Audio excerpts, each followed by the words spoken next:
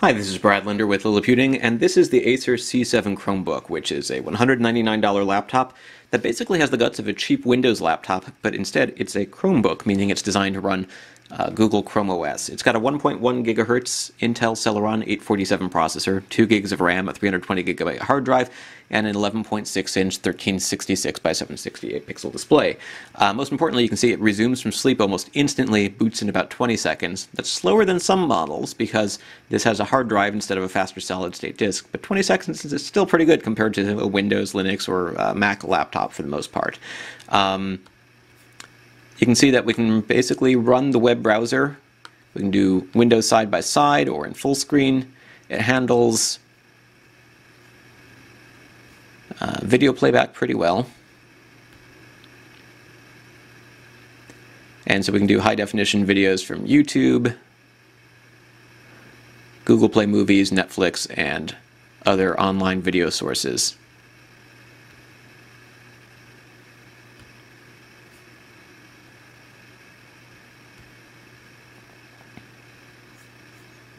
Look, it's the Acer C7 Chromebook. Now, one of the things that's kind of neat about this particular model, as you can see in this video that I'm watching, is that in addition to running Google Chrome OS, you can run Ubuntu on it. And that's basically because it does have the guts of a regular laptop. You could theoretically also install Windows 7, but there's some BIOS tweaking that you need to do in order for that to work properly. So out of the box, it's really going to ship with Chrome OS, but if you want to run a different operating system, you can. Now, one of the big disadvantages to running Ubuntu is that you get about 2 hours, 15 minutes of battery life in Ubuntu, whereas I'm getting about 4 hours of runtime using the 37 watt-hour battery that comes with this with Chrome OS. So it's really optimized for Chrome OS, although it can run other software.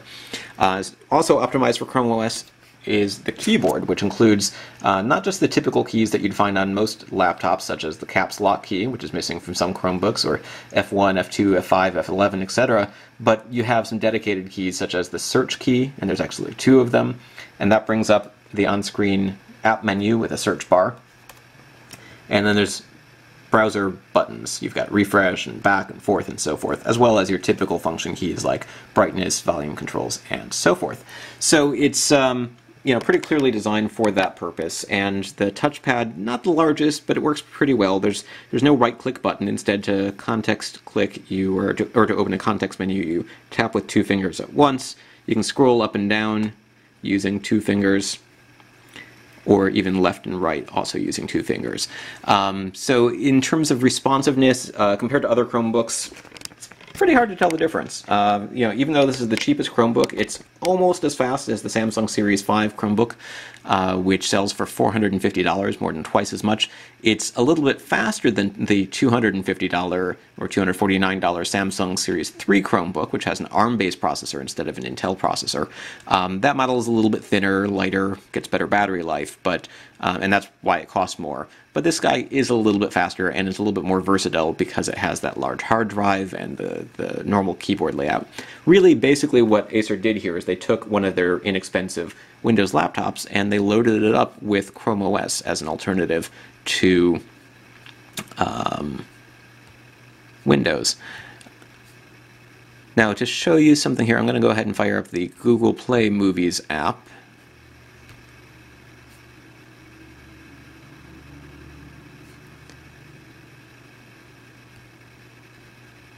Switch to 720p, go full screen, and it looks pretty good when viewed directly from the front. Viewing angles, although you've got some sort of glare because of the glossy screen from the sides, viewing angles are pretty good from side to side. The laptop has a screen that goes back almost 180 degrees, which is kind of nice, but the viewing angles side to side, or from front to back, are really not as good. The colors start to wash out, and it starts to look like you're viewing a photo negative. So that's not unusual for relatively inexpensive laptops, but it's something to be aware of. In terms of the rest of the hardware, let's take a quick look around the sides. We've got 2 USB 2.0 ports, a headset jack and a power jack, removable 37 watt-hour battery, VGA, Ethernet, another USB port, so there's a total of 3, and HDMI output. On the front, there is an SD card slot, which you can use to copy files to and from the device. With a 320 gigabyte hard drive and a browser-based operating system, you're not going to be downloading lots of apps to the device. It doesn't run Photoshop, it does not run Office, it only really runs web apps. So the 320 gigabyte hard drive really should provide plenty of space, but it's nice to have this for copying files to and from.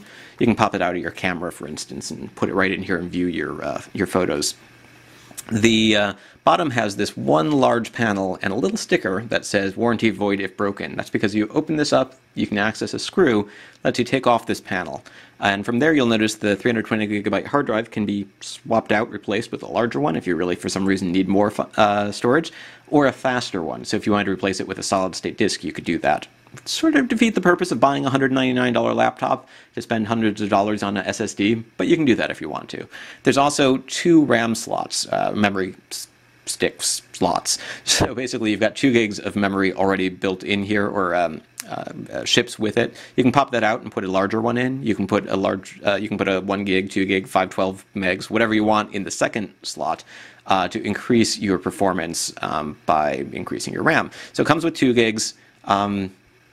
Probably would perform a little bit better with 4 gigs, and it can actually handle, even though Chrome OS is a 32 gigabyte or 32-bit operating system, it can actually handle up to 16 gigabytes of RAM. I don't know that you would ever need that much, but it's nice to know you have the option. For most day-to-day tasks, as we mentioned, it boots quickly, it loads web pages just fine. A lot of people, I don't think you would need more than the 2 gigs that comes with it, but if you plan to use this for any sort of serious work, 4 gigs would really be nice. And that's because the browser basically runs in RAM most of the time. And I noticed that when I open up, say, 8 to 10 browser tabs and start switching back and forth between them, sometimes it removes 1 or 2 of those tabs from memory.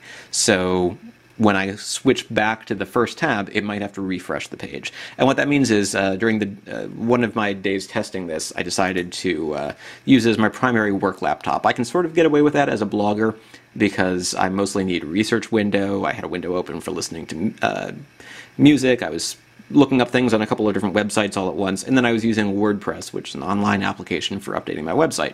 What would happen, though, is if I navigated away from the WordPress page for too long, and left that window open or that browser tab open and was using other things, Chrome would allocate the memory from that tab to something else. And then when I would come back, it would refresh the page and possibly lose any unsaved data. So having more RAM means that's not going to happen as often. But again, for the most part, for a lot of people, I don't think that it would be a big problem. Really the most impressive thing to me, I think, about this laptop or any Chromebook is the fact that it turns on almost immediately. Actually, at that point, it hadn't even turned off yet. But let's go ahead and turn it back on. And what that means is that you can grab it the same way that you would a tablet or a smartphone at a time when you might want to grab a laptop to get some work done, but you don't want to have to wait for it to boot Windows and connect to the internet. This thing is almost instant on, and that means that you can grab it to check your email quickly and then close it when you're done. And it has the advantage of having the full keyboard, so you can respond to emails in a much more detailed way than you might want to do on a tablet or on a smartphone. For some people who do almost everything that they do online, I think a Chromebook might make sense as a replacement for a full-fledged laptop, especially an inexpensive model like this for $199. But the nice thing about the price is it also works pretty well as an extra device. So you already have a laptop, you already have a desktop, and sometimes your spouse, your kids, somebody else is using it, and you want just something quick to get online, or something to hand them so they can get online. This makes sense for that. Or maybe it's just you. Maybe you live alone and you already have a primary computer, but you don't want to have to go and boot it up and wait for everything to start working all the time. This makes a nice couch surfing companion. You can just look something up, check your email, close it, put it away, and treat it much like a tablet with a keyboard.